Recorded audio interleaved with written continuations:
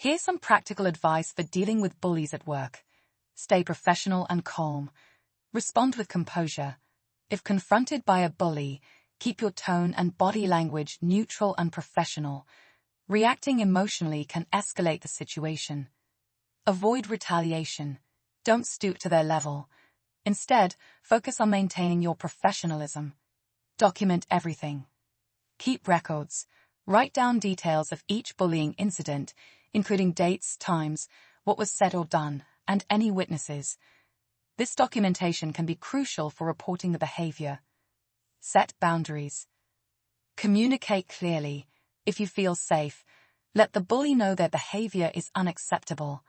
Use I statements to express how their actions affect you, such as, "I feel uncomfortable when you speak to me in that manner. Please stop." Seek support. Talk to trusted colleagues. Share your experiences with trusted co-workers who might offer support or have observed the behavior. Use employee resources. Reach out to mentors, employee assistance programs, or support groups within the company. Report the behavior. Follow company protocol.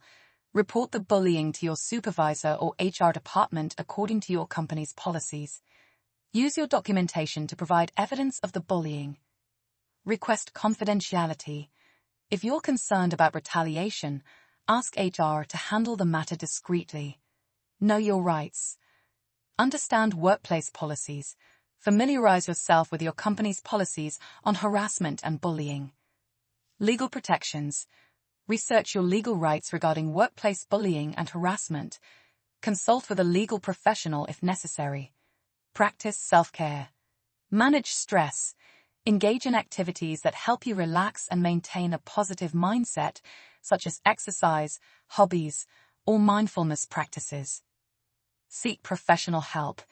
If the bullying is affecting your mental health, consider speaking with a counselor or therapist. Evaluate your situation.